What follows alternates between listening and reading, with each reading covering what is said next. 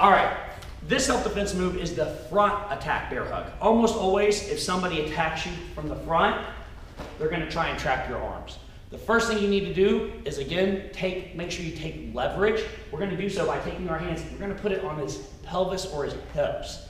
I'm gonna step back and use my whole body weight to generate space. I'm gonna knee to the groin, which is gonna leave me a little bit of room as I come up, double uppercut, ear clap, tilt the head back, headbutt to the chin, all right?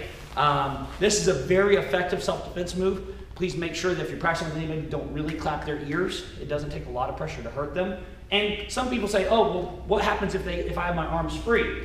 If I have my arms free, I don't have to worry about creating space. I can knee directly, I can ear clap, I can pull his head back, and I can headbutt. I can still do all the same moves, even if they have a tight grip. And the great thing about this is even if he picked me up a little bit, a lot of it still works. You don't need a lot of leverage to attack the eyes or the ears.